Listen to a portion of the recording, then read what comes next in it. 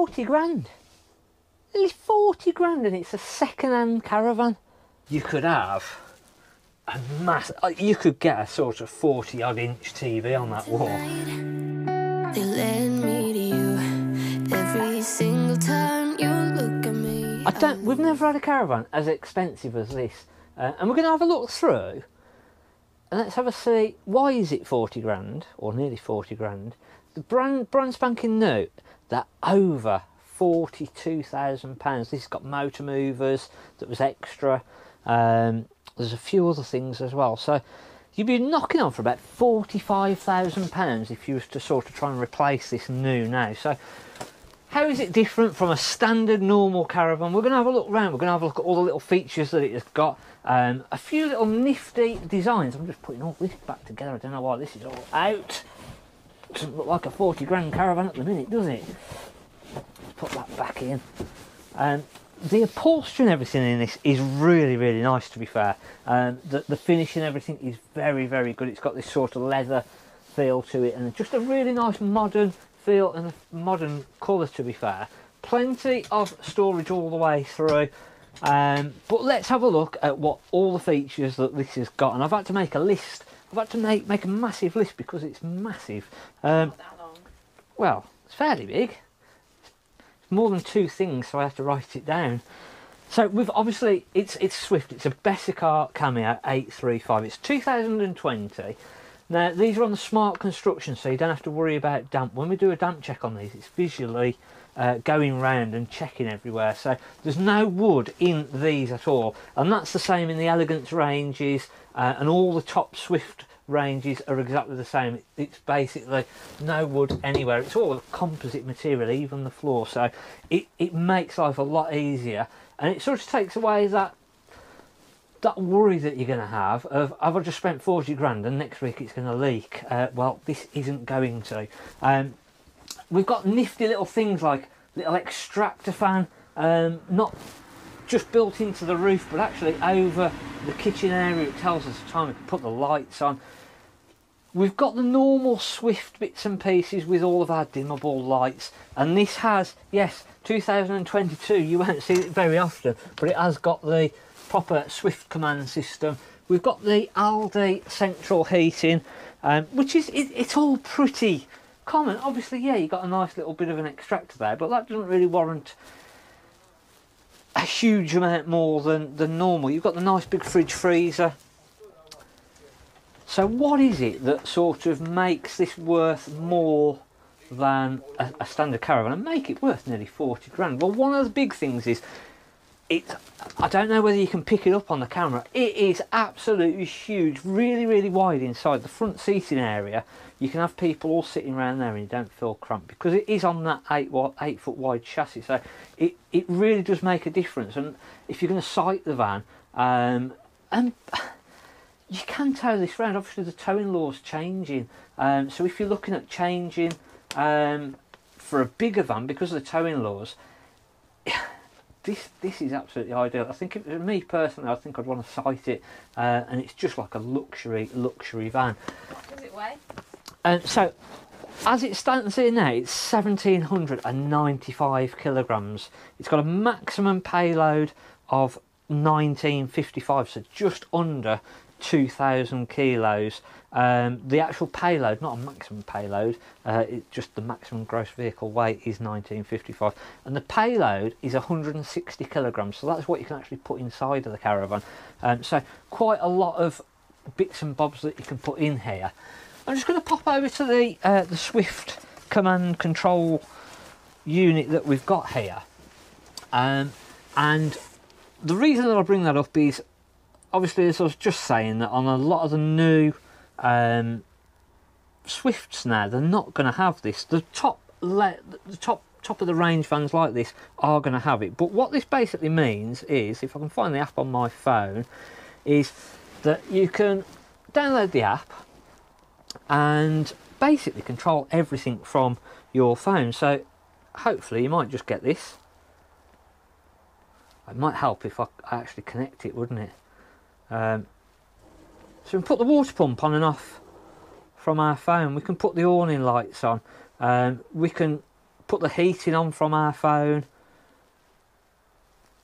We can actually look at the ALCO, so the ATC, we can look at the history on that, so we can see whether it's working, what it's done throughout the journeys.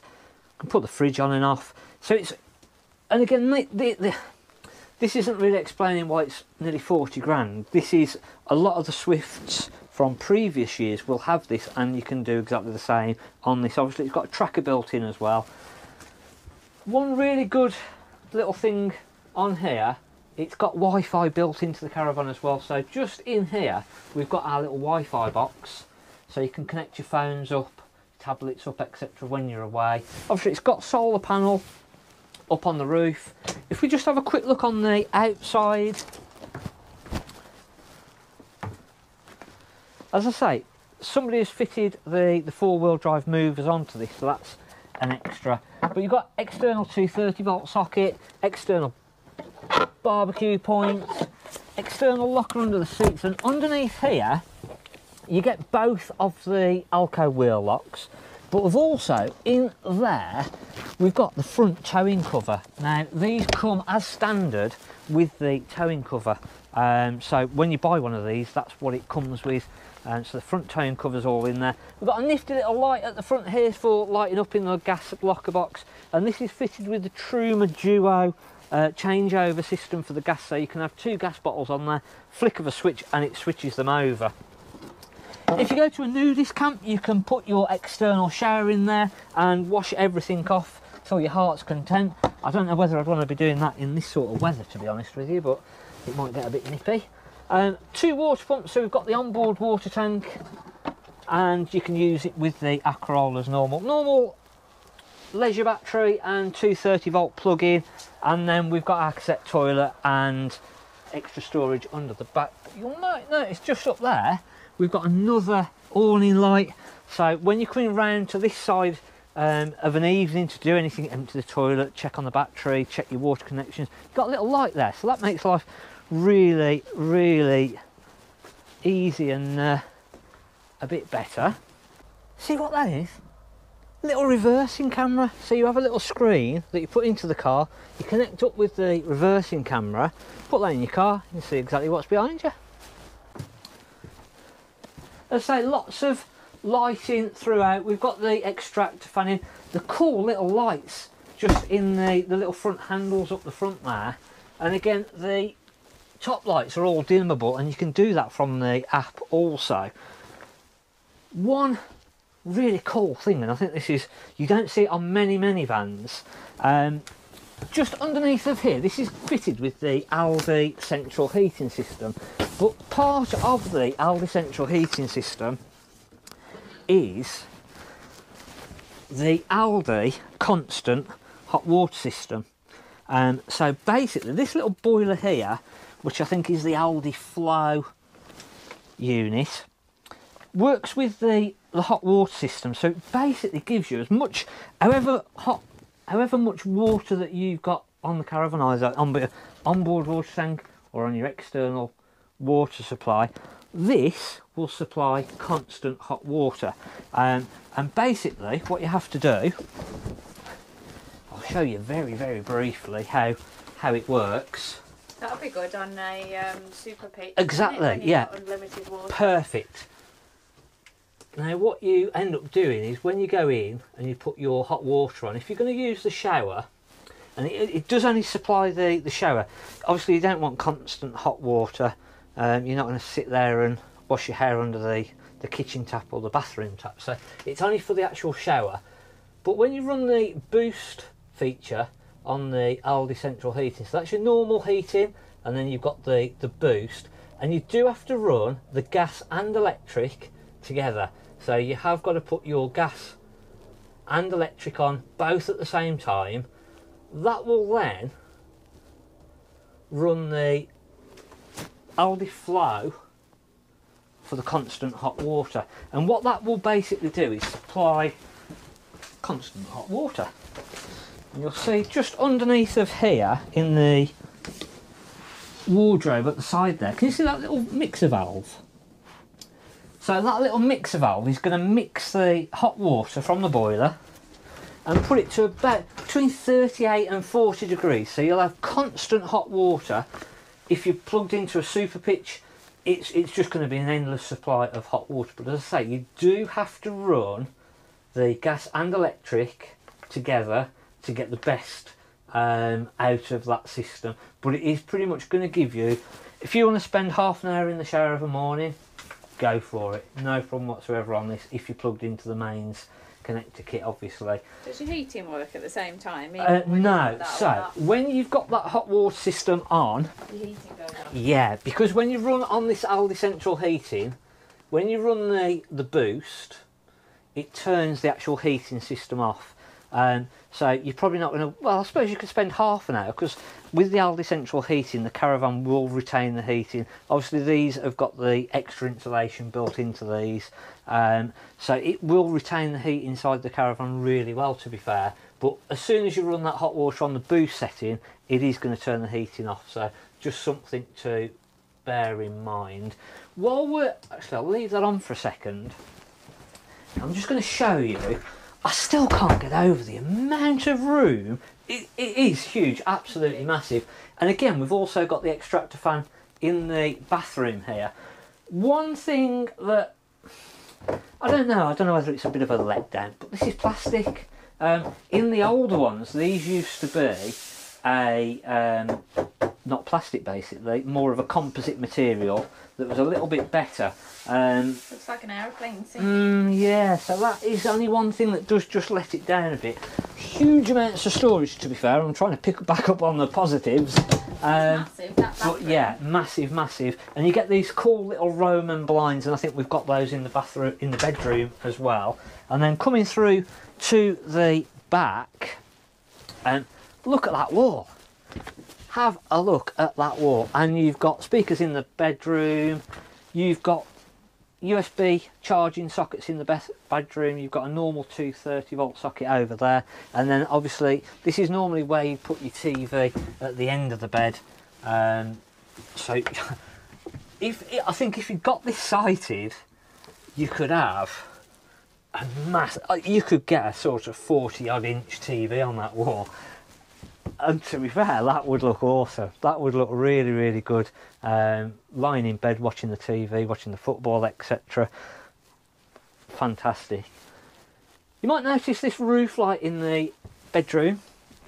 Let me just try and position myself here. Now, with a flick of a switch, if I go the right way, up it goes. So, in the bedroom, all you've got to do is press a switch and up it comes. No problem whatsoever, and then just lock it back into place. So we don't get that at the front, it is only in the bedroom area. They used to have this little remote control on these, which was a real pain in the butt. So they've just swapped it to a switch, dead easy. So that is a really good feature. Huge amounts of storage underneath, and again the carpets on this van are like a luxury feel. I say luxury, can you remember that little Bailey Discovery, the D44 that we had, and they had a very similar carpet, and again the carpets, believe it or not, can make a cheaper caravan feel really luxurious, and that's what it did in the little Bailey Discovery D4. But they are a nice, really luxurious carpet, and again loads of storage space underneath there. As I say, the bed doesn't need to slide in and out because we're the 8 foot wide. The bed is just fixed, it's not a slidable one, so you're not going to start messing about putting extra cushions in. And again, there's plenty of room to get around the end of the bed. We've got the Aldi central heating then that runs all the way around the caravan, so it heats up everywhere. Now, one little trick that I'm going to show you. You'll see here, and it's quite a crude little switch, to be fair. They could have done something better with this. Well, this little switch here and this little thermostat here, we can actually have 2 zones on the heating system. So you can have the bedroom set at one temperature and the front room set at another. So if I just make sure that's in the on position, and let me show you. Come and have a look at this. What does the black thing do? That's just a thermostat basically, a little sensor. Now, when I come onto our heating panel again now, and I go on to our settings, you'll notice here that we've got 1 and 2 on the thermostats. Now we can go auto, which does both, or we can go panel, so this will work in the front section of the caravan, or we can choose bedroom. So what you can now basically do is set the temperature in the bedroom at one temperature, and the temperature in the front and the washroom area at another temperature. Oh, that's clever. It's quite a good little feature. Again, it's just silly little things that sort of, when you add everything all up, you go, actually, it's just got those little features that do make a big difference. Obviously we've got the nice big fridge freezer, massive. Again, perfect if you're going on the continent, or if you're going to site, you want a big fridge freezer like that. Plenty of storage all the way through, so nice, lots of storage up there. Something else which you get when you buy the Bessacarr. See if I can open them up now. Drum roll, please. Still in all the wrapping. Let's have a look at All these. posh glasses. So yeah, proper glass, which is why they are. It's a shame there's not a nice wine cabinet to put them in though, isn't it? The glass fronted cabinet. I'll have a look in a second and see. But yeah, you get the little Bessacarr glasses, and they are both still here and wrapped up nicely. So just it still doesn't warrant 40 grand a now, but you get a couple of posh glasses with Bessacarr on, just to make the make it feel a little bit better. Obviously, as I say, you've got your normal bits and pieces on here. So you've got the, oh, I hope I didn't just break that then. You've got your normal electric ring on the hob, your 3 gas rings, your extra extractor fan, your microwave. Let me just have a look if there's anything that I've missed on here. Let's just have a look in this bathroom again. There was the little mirror. Did I show you the little mirror? No. So we've got a special little mirror in the bathroom. So Look at that. when I want to put my makeup on, I can get in nice and close and scare myself. And it's just all little bits and bobs. As I say, that sink is still, it's a bit of a letdown, to be fair. Nice storage again up the top here. We've got a little shaver socket just tucked up here, so you can plug your shaver, proper shaver socket there to charge your shaver. I think I'd already mentioned about the extractor fan in the bathroom, which I think that is a really good idea, to be fair.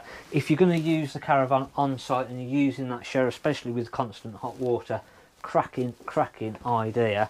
That pretty much, obviously it's got the solar panel on, front tow cover, the duo changeover. Now the brand new ones of these have got the EMP self-leveling system, and this hasn't got that. You have to either get a drill or wind the legs down manually. So that is one thing when you're looking at a 2022 model they have got, and this hasn't. But this is up at 36,994 or 35,995, 36 grand. So a real good saving on the new ones now, to be fair. And again, it's like brand new. It is like brand new. Really clean, tidy, been well looked after. And that pretty much brings us to the end of our £40,000 caravan. If there's any questions, let us know. If you've not already subscribed to our channel, and if you like the video, give us a thumbs up. Thanks. I'm Mark at the Caravan Place. Tonight, they led me to you. Every single time you look at me, I lose it too. Why don't you come sit next to me? Let things happen naturally, like it used to be. I don't wanna go and waste another day, mess it up again, lost in my way. I'll be the one to have the highest price to pay. If I make it home tonight, maybe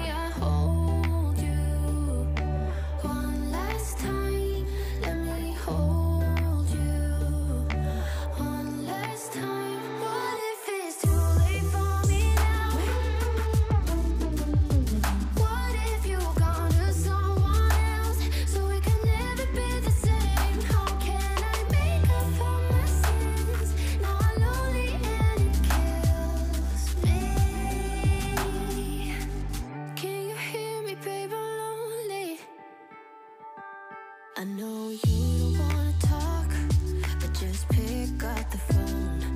We could go for a walk, talk about the things we know. Why don't you come sit next to me, let things